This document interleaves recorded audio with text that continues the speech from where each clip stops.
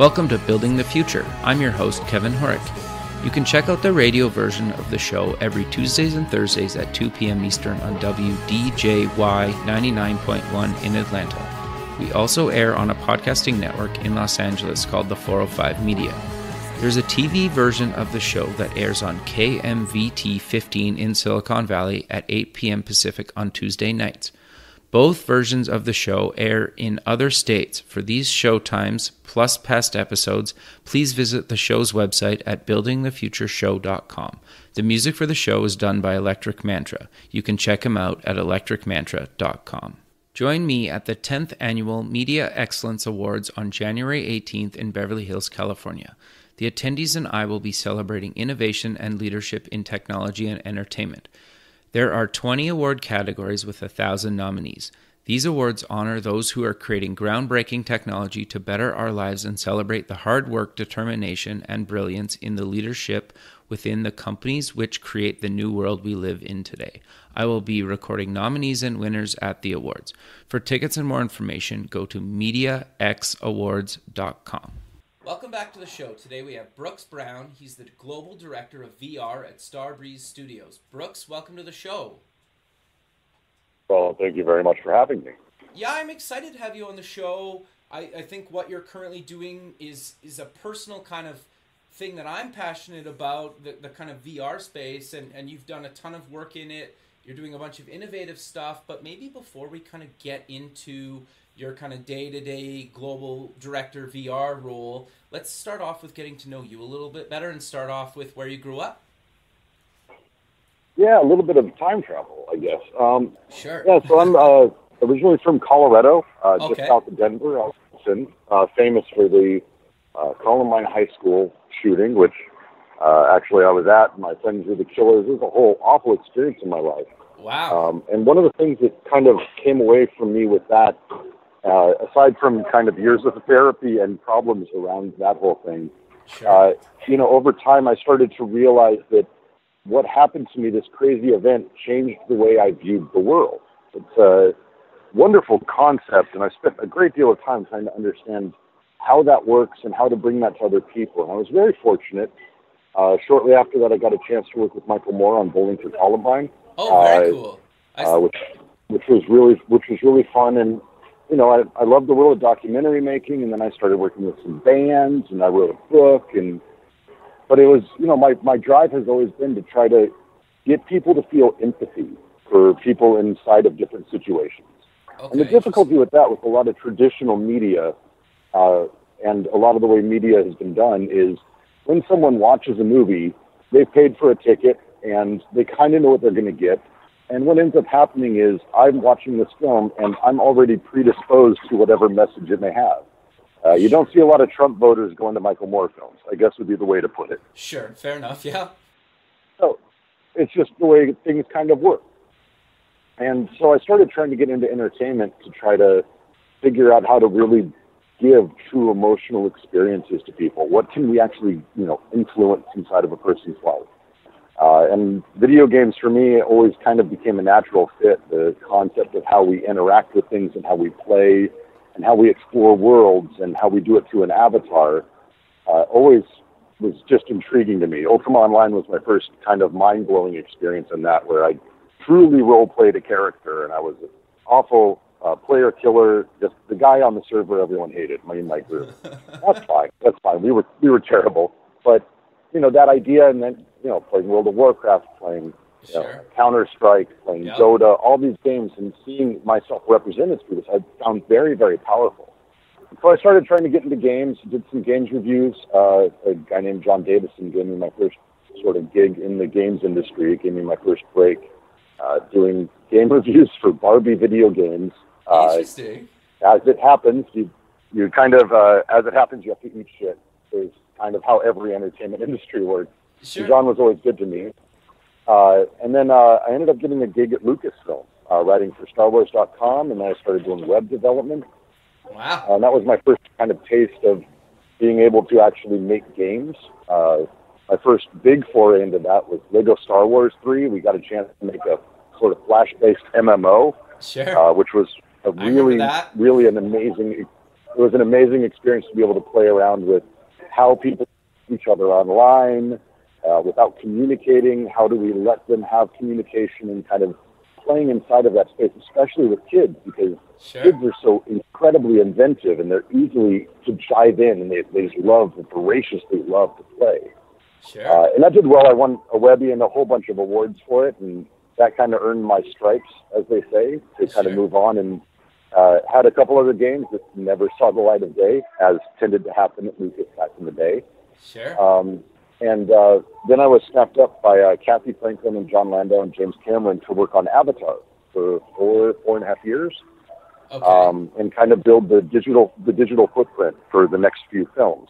And it was an extraordinary experience. I mean, it has to be. That kind of goes without saying. The moment you say you work with people like that, I don't have to say that, but it bears repeating.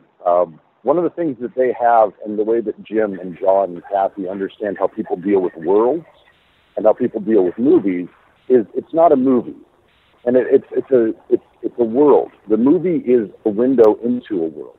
What you're actually building is the world around it, and you're giving people a chance to see this one tiny aspect of it.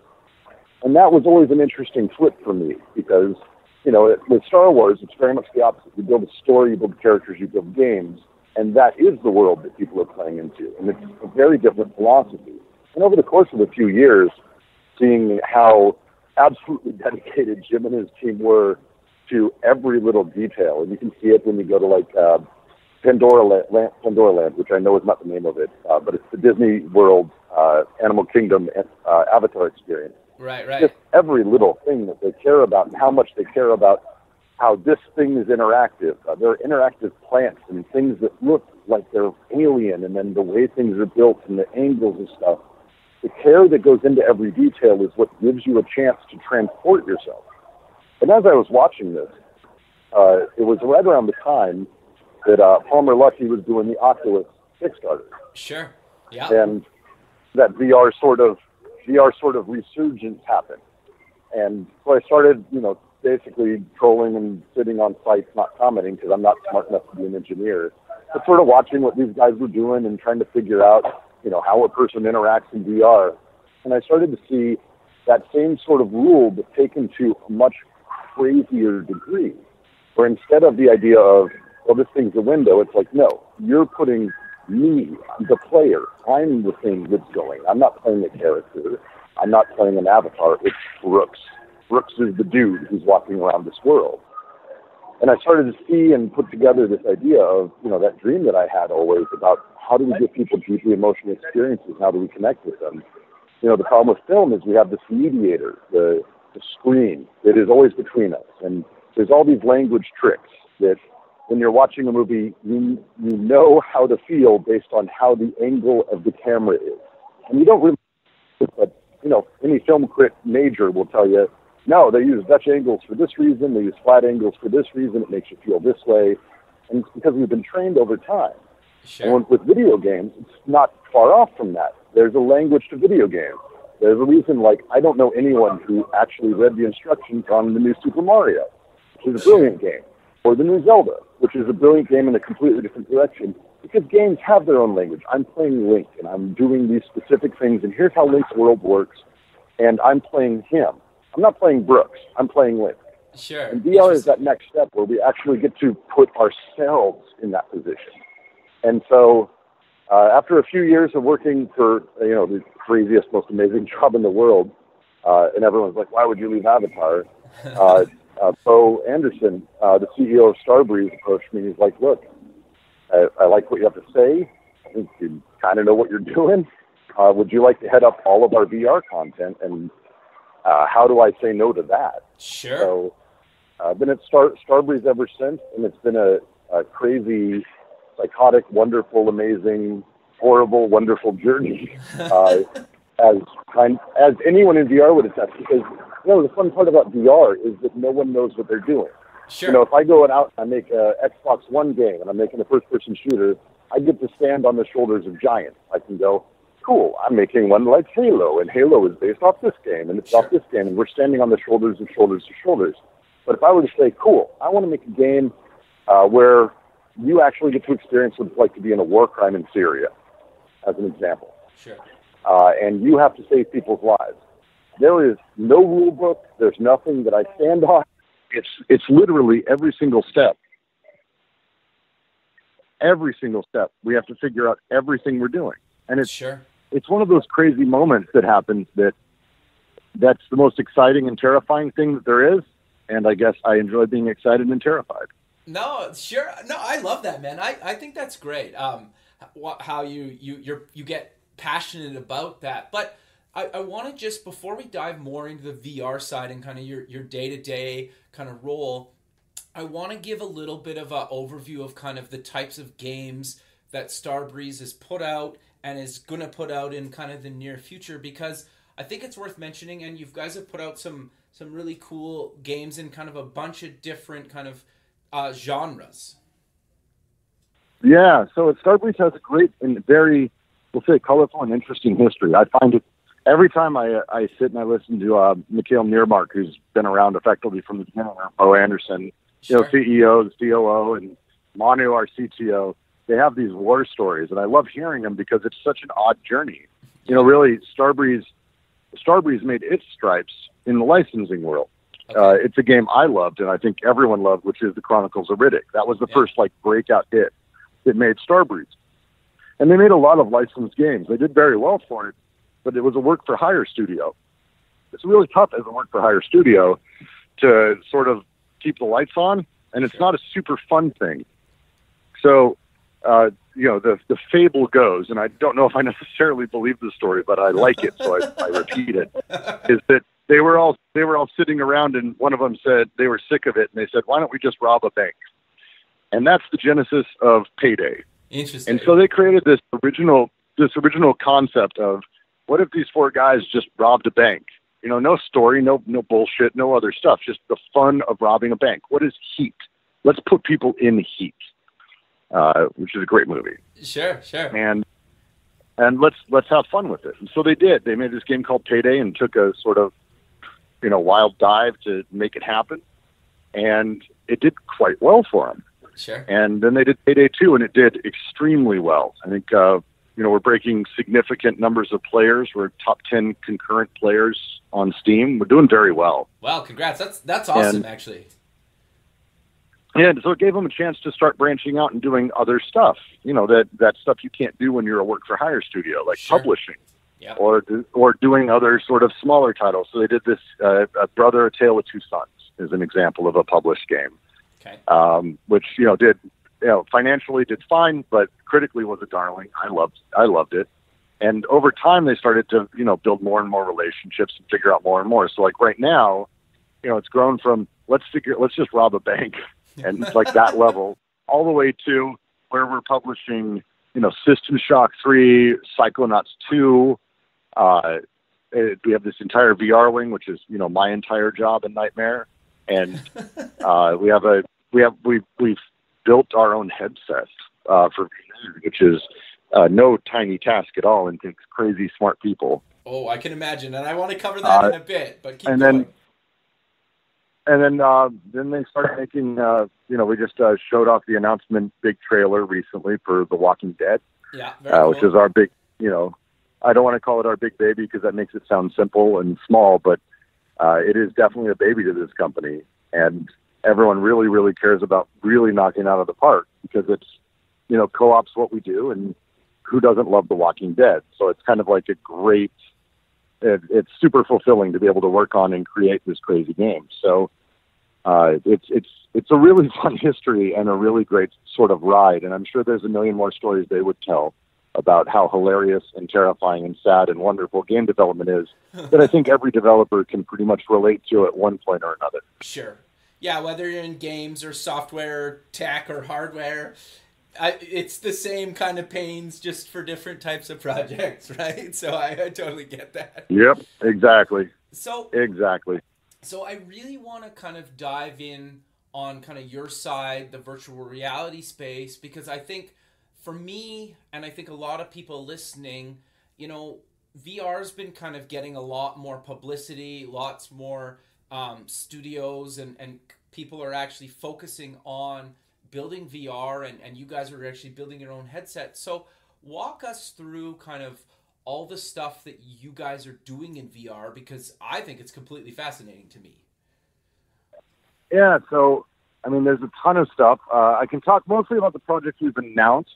Okay, Some really great things. We have a Hero, which we announced last spring, which is what I talked about, the concept.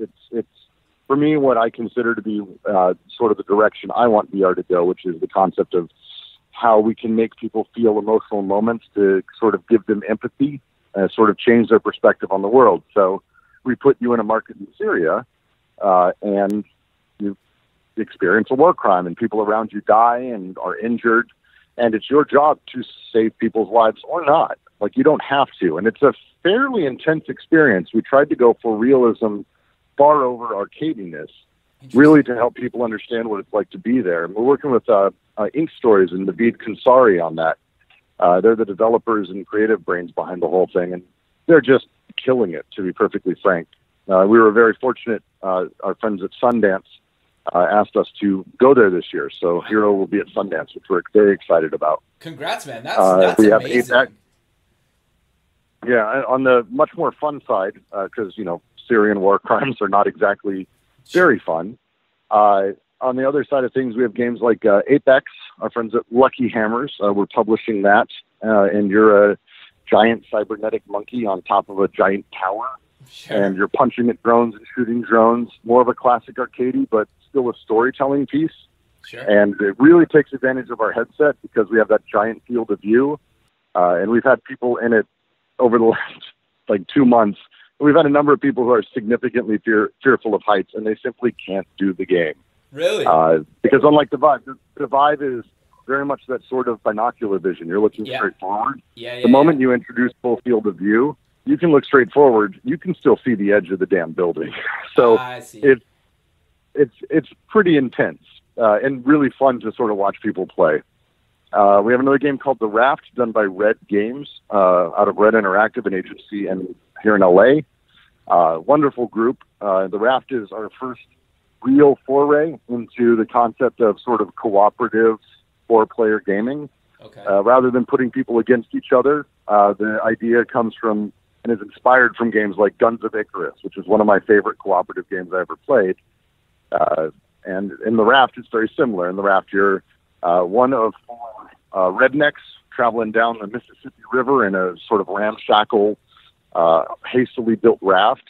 And these creatures that are made of the digital world are slowly taking over your land. And you're trying to kill them, and they're trying to kill you. And so, of course, a couple of people have guns. One person's driving.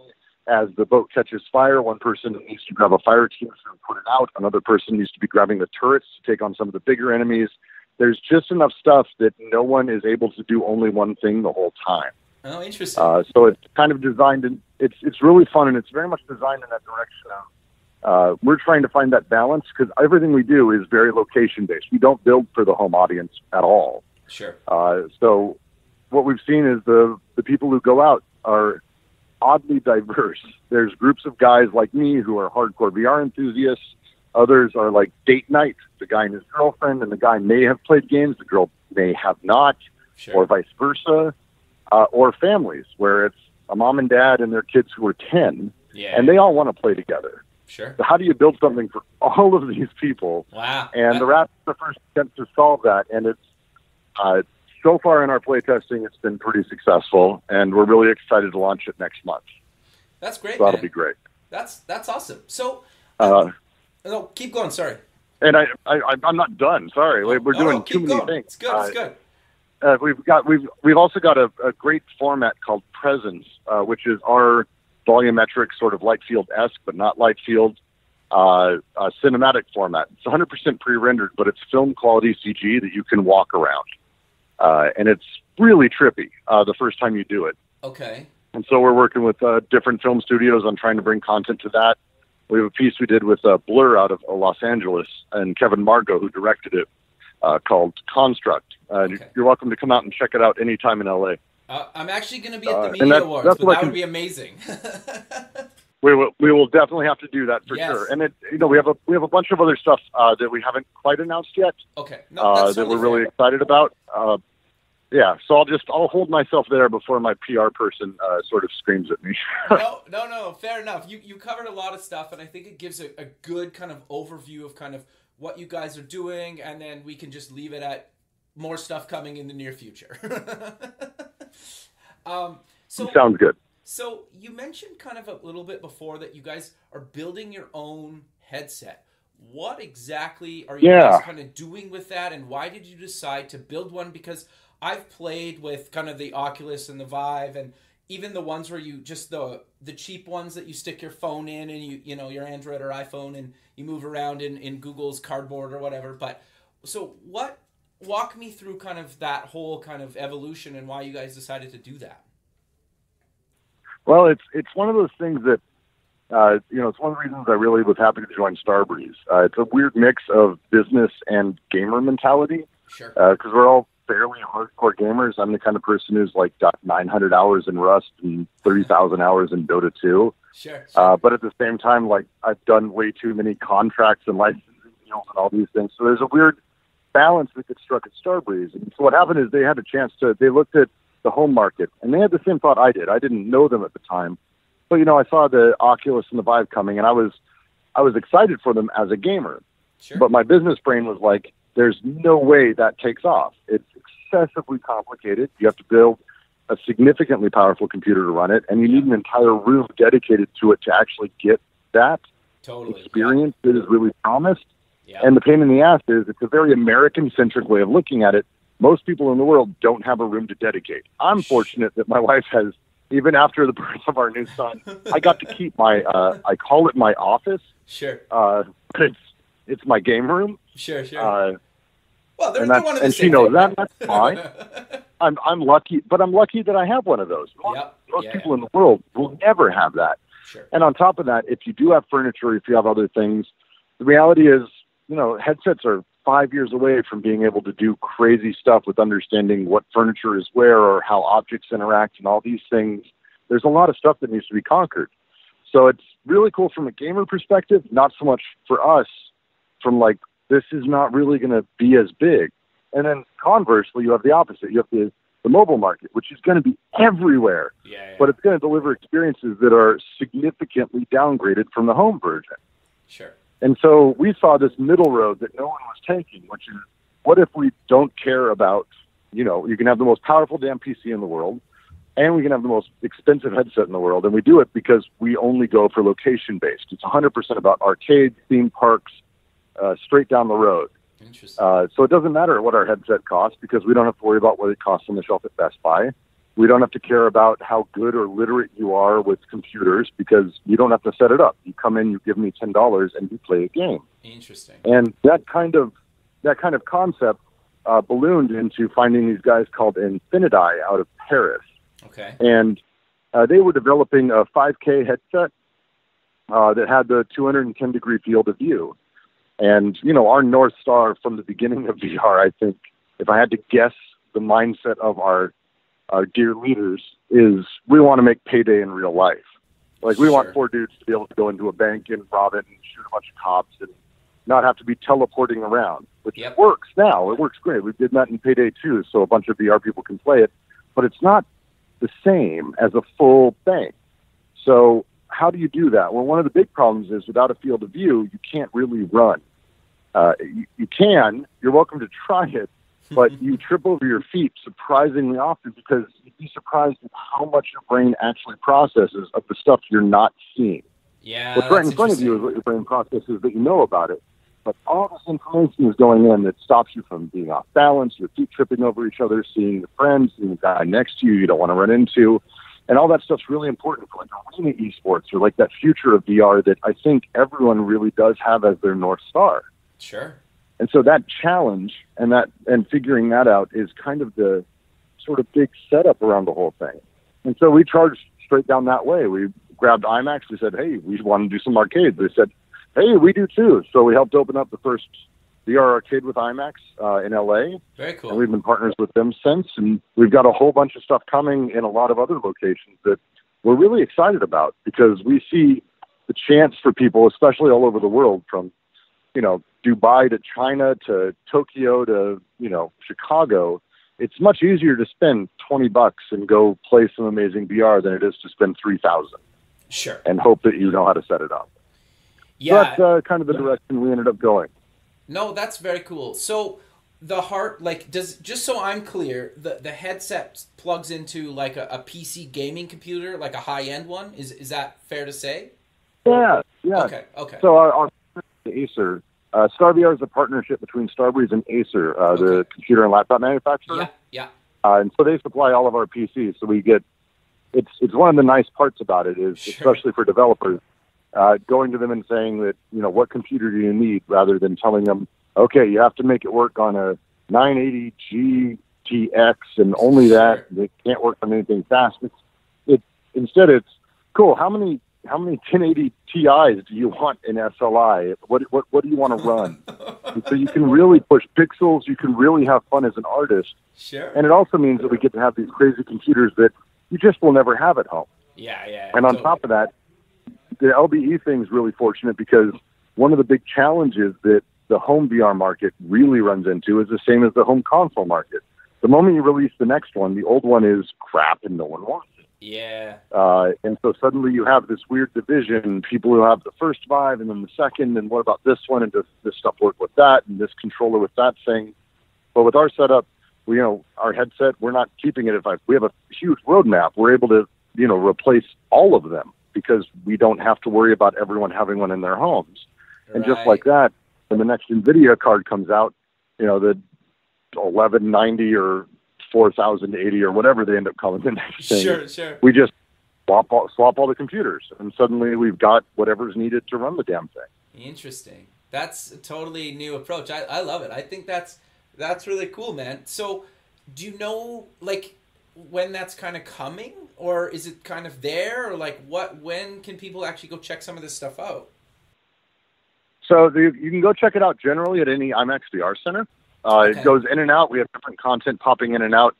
VR centers operate very similarly to movie theaters. Sure. So, after something's been out for 6 or 7 months, they want the new hotness in.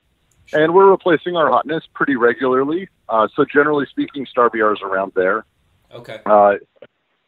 You can also, if you're part of the development community, don't hesitate to hit me up on LinkedIn. Happy to do demos generally anytime. Very cool. But otherwise, we're working with movie theaters, mall chains, theme parks, all kinds of things all over the world. And really, I think 2018 is going to be our big year.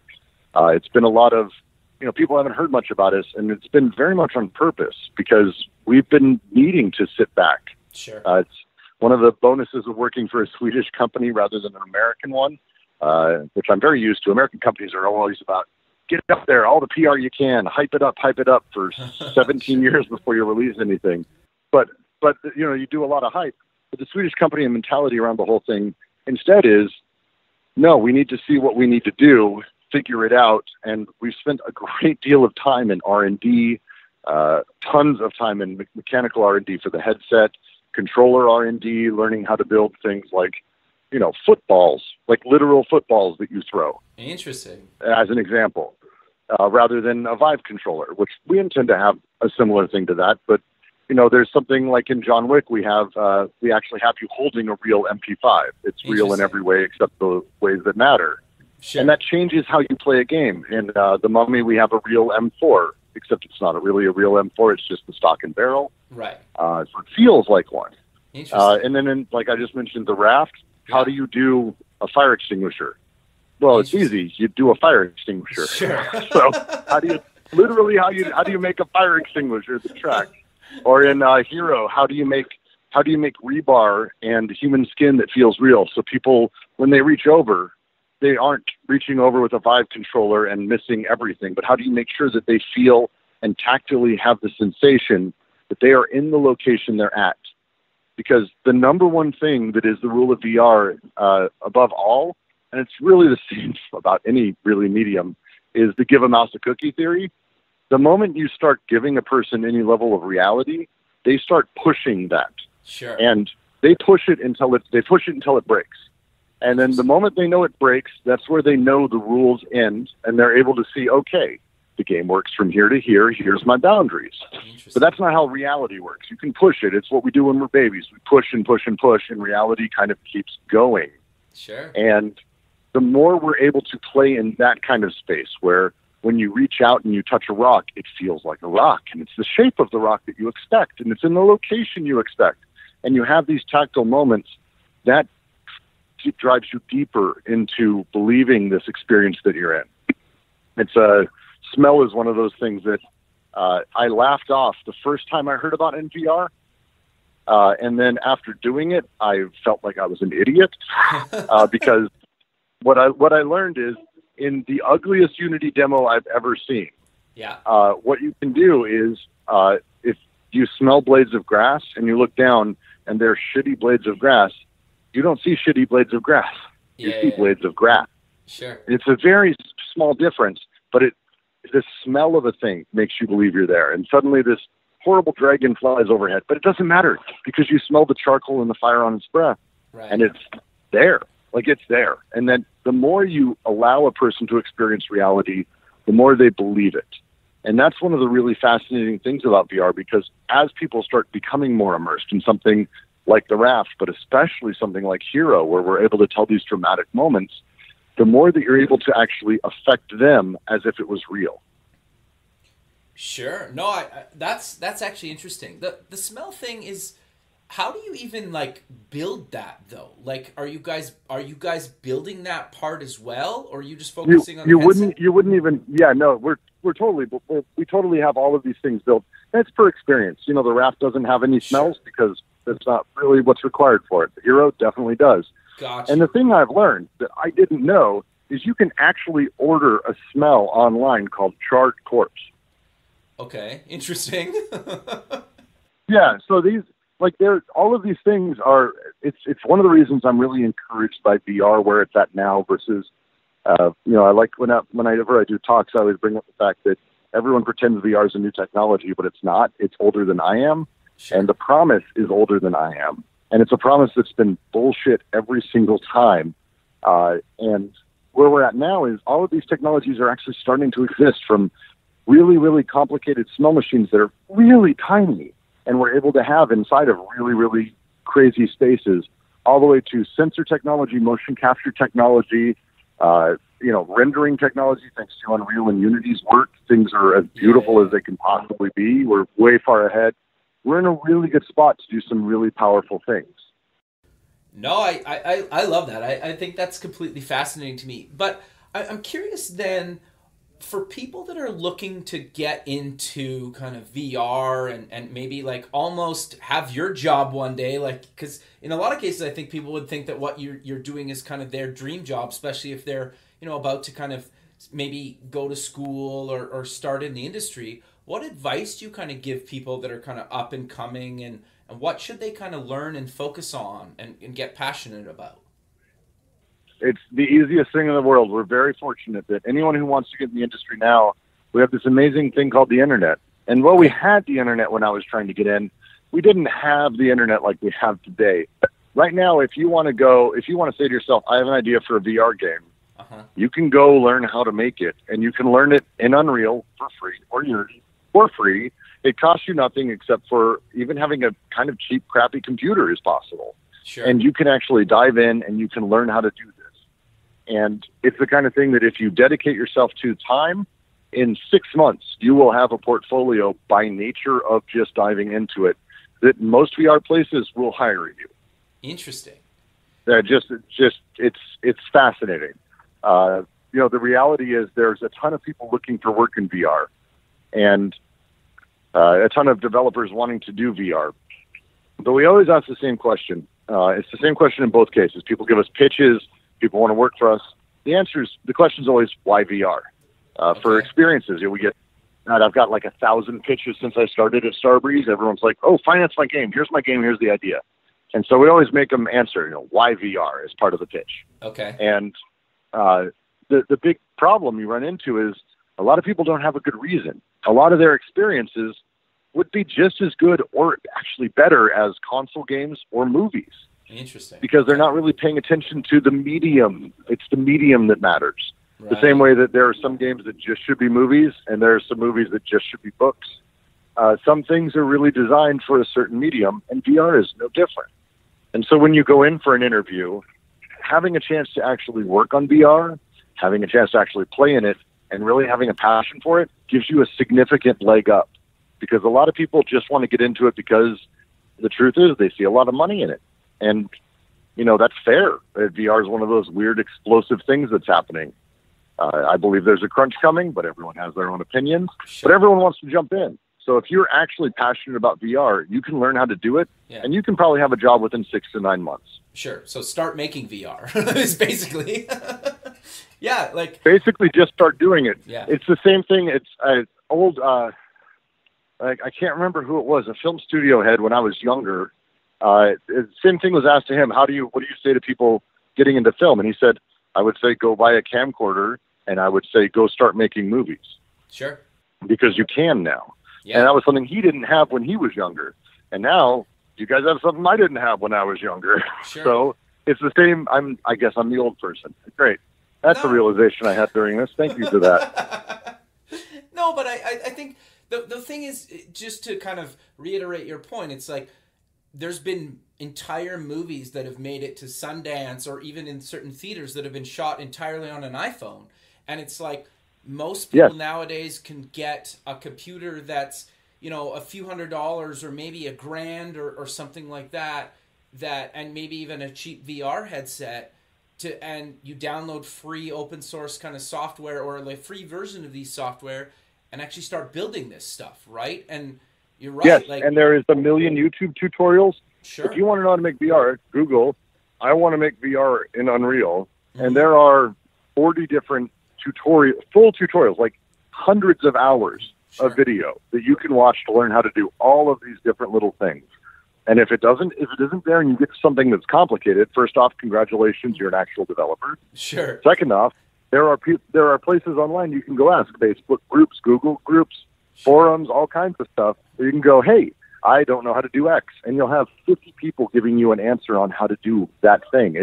It's utterly astounding. You know, when I owe Unreal, I have to just give that caveat because I mentioned it a lot.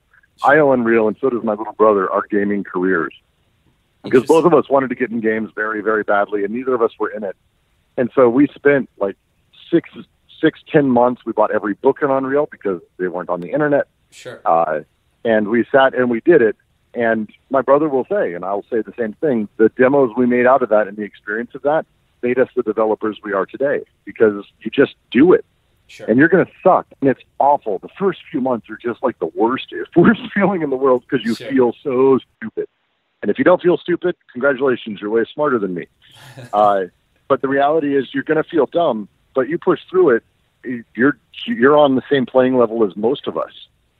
In the next year, we're still in that phase that we're in now where there's no rules, there's no standard of doing things. It's tougher if you want to get in and make a Gears of War for Xbox One because there's a million rules, gigantic development teams, all of that. But right now, the best VR, hands down, is being made by small teams. It's 7 to 15 minutes, and they're powerful experiences.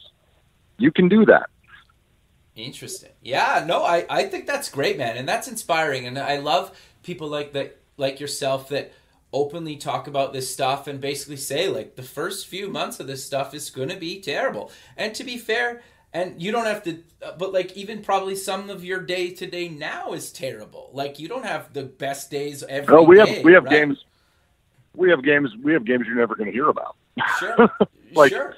The reality is no one knows what works in VR right now. And if no one's trying, we're not going to advance. Everything is going to be a freaking arena shooter for the rest of our lives. Sure. And so, you know, if you sit on the right forums and you download, there's a million games on Steam that are VR, a million. Yeah. And most of them are absolutely awful. But in every single one of them, there's something interesting someone's trying, and you can tell. Yep. Most of them. I shouldn't say all of them, because some of them are absolute garbage. But, you know, there's a lot of people trying, and they're like, here's this thing. The game kind of sucks, but I figured out how to do, you know, a weird locomotion. I played a game where you're on the back of a turtle, and the controller, you're holding a stick with a carrot on the end of it, and the turtle follows it. And he was trying to invent a new way of locomotion in VR. Interesting. I don't think it worked. I don't think it worked, but I damn well bought the game because that's the kind of stuff we need to support. Because who knows? Maybe someone like that's going to crack it. I always go back and I talk about The Great Train Robbery. Fantastic movie. Yeah. And really the beginning of film. So movies, when they first started, were about 10 minutes long. They were a single flat shot. It was very similar to going and watching a play because it would just take place on the stage in front of you. And then this movie called The Great Train Robbery did this really weird thing called a dolly move. It's where they put a camera on a thing that moved during the shot. And then there's a second thing called an edit, where they actually splice two incongruent pieces of film together to jump you from one scene to another. I know, it sounds crazy, but bear with me. Sure. What ended up happening is everyone at the time, and you can go back and you can read reviews, people were furious. Oh, audiences are going to be disoriented. It's awful. And it's like all this, but like that, those two things are things children do right now in iMovie on Macs. They're part of our normal everyday language, and they helped invent what film is. So in the next couple of years, we're going to have someone figure out what our dolly move is or what our edit is. And they're neither of those things, but they're something that is going to crack what makes VR an actual entertainment experience and storytelling experience. And it's going to be some dude. Really, it's going to be some dude on his computer, and it's probably going to be some terrible game on Steam that hopefully I'll be fortunate enough to play and figure out that he was onto something. No, I love that, man. And that's actually a really good reference, right? Because nothing moves forward without people trying things and kind of failing, right? And even if you just like, oh, I'll never do that again, or I definitely need to do that again, and you put enough of the, oh, I should do that again together, and you get something great, right? And I think that's really 100%. Cool. So we're kind of coming to the end of the show, and I really want to talk about kind of the Media X Awards. You guys are a sponsor of it, and why did you kind of decide to get kind of involved with Sarah and the Media Excellence Awards? Well, it's one of those things that there are VR awards and then there are Media Excellence Awards, and sure. I don't want to specifically use that name, but there are Media Awards and there are VR awards. Okay. One of the things I find troubling in general is that VR has very much sectioned itself off from a lot of media. Okay. And, you know, a lot of the traditional media people are starting to really get an interest in VR. The people, random happenstance encounters I've had in LA because it's Hollywood. Sure. And just suddenly talking to random celebrity X about VR or meeting with, Hollywood executive person X about VR. They're starting to understand that the way that you need to make movies is the way that James Cameron always talked about, which is you're building a world. Yeah. And the more we can encourage that VR is not this other thing, it is not a gaming platform. I cannot tell you how much I just shudder every time I hear that. It is not a gaming platform. It is a platform to enable people to have recontextualization of their life experiences inside of a virtual world. And that power is something that we're going to start cracking. And we need to be part of the film and TV and games industry, but we're all three of those. Interesting. So we need to make sure that we stay with those things rather than branching off just because we want to pat ourselves on the back with another award. I'm not a big fan of award shows in general, but it's the kind of thing that if we're able to, start showing people, hey, you can do storytelling in VR. It doesn't have to just be shooty, gamey things. Sure. Or it doesn't have to be crazy, weird, artistic stuff either. There's a middle ground. We can do some interesting stuff. And we think, it's why we, Apex was chosen as a nominee this year. We were really happy to see that. That's one of the reasons we went, all right, let's give this a shot. Because, Apex, we've done, we call it Pixar or DreamWorks-like storytelling. Yeah. It's still got some gamey elements, some storytelling elements. And we think it's a powerful, fun experience, especially for people who like that sort of genre of things. So, you never know, but it's definitely an encouraging sign to see. No, that's great, man. I love that. And I 100% agree with you. I think it's very much a part of that industry. And I also think I'm really curious to see about, when it makes itself kind of running in the browser. I know we're probably a number of years out from that, but just kind of how you interact with even just like the web, if that's a thing ever, like just kind of where it's going is the whole thing's kind of fascinating to me, right? And maybe at some point like VR and AI kind of come in together. I don't know, but it could be really cool, right? No, it's literally that. VR is this super unique medium in the sense that you allow a user to do anything inside of a virtual world, and that can have any meaning that there is. And so I'm really against the idea of pulling VR into games or only into movies or only into this. VR enables me to experience the world in a very unique way. And so we need people who know how to make movies. We need people who know how to build worlds. We need people who know how to write books and comic books and artists and all these things, because it's going to take everyone to figure out how to turn this medium into something that's truly palatable to the average person when we get out there. And we're not far away from that. No, I 100% agree with you, man. That's really great. And sadly, we're out of time. And so let's close with mentioning where people can get more information about yourself and Starbreeze Studios. Yeah, of course, just Google Starbreeze anytime, StarVR.com, got our headset. And we have a bunch of announcements coming. We're on Twitter and Instagram and all kinds of stuff. So there's all kinds of things that are happening. Of course, the easiest way to follow anything we do is to join the largest Steam community in the world, which is Payday 2. We kind of announce everything to our Ultra fans and those guys who are with us first. So feel free to join that community or buy the game. Of course, buy Payday 2. No, that's have great, to get man. the plug in there. Sure. No, that's great, man. Well, Brooks, I really appreciate you taking the time out of your day to be on the show, and I look forward to seeing you in LA and on January 18th. And thanks again for doing this, and have a good rest of your day. Oh, thanks. It's always fun. And again, like I said, I could talk about this stuff for hours. So it definitely gave me something good to do. It was a great chat. Yeah, that's great, man. All right, we'll talk soon. Thank you. Hey, thanks. Thanks for listening. Please visit the show's website at buildingthefutureshow.com. Also check us out on Facebook at Building the Future Show and follow us on Twitter at Building Show. The music for the show is done by Electric Mantra. You can check him out at electricmantra.com and keep building the future.